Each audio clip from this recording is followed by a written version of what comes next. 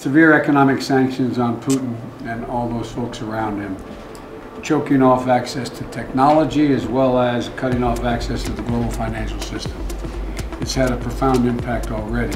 In response to the brutal, unprovoked, and illegal invasion of Ukraine, the US, the UK, and countries in the European Union have effectively cut Russia out of the global financial system. Germany suspended construction of the Nord Stream 2 natural gas pipeline and is talking about beefing up its military. Italy and France are seizing yachts and other assets of Russian citizens on the grounds that they're kleptocrats profiting from an outlaw regime. The US Congress is contemplating a bill that would let the government grab Russian assets in America above $5 million and use the proceeds to aid Ukraine. A slew of private companies have also voluntarily withdrawn from Russia. Apple and Google Pay have stopped working on the Moscow metro. Russian filmmakers with ties to the government have been disinvited from showing their work abroad. The International Cat Federation has banned Russian felines from competition. Such actions are, of course, understandable in the face of unjustifiable aggression. But will they actually work to facilitate Russia's withdrawal from Ukraine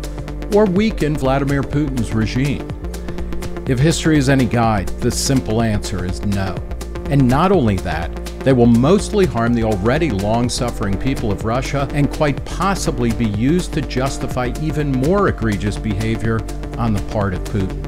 Historically, sanctions, especially in authoritarian regimes, often galvanize the targeted countries. For instance, US economic sanctions on Imperial Japan before World War II were taken as an act of war and encouraged more repression at home and expansion abroad. An October 2019 Government Accountability Office report found that sanctions often have unintended consequences, including negative impacts on human rights or public health. Sanctions against Cuba, Iran, and Venezuela haven't had the desired effects of regime change and liberalization.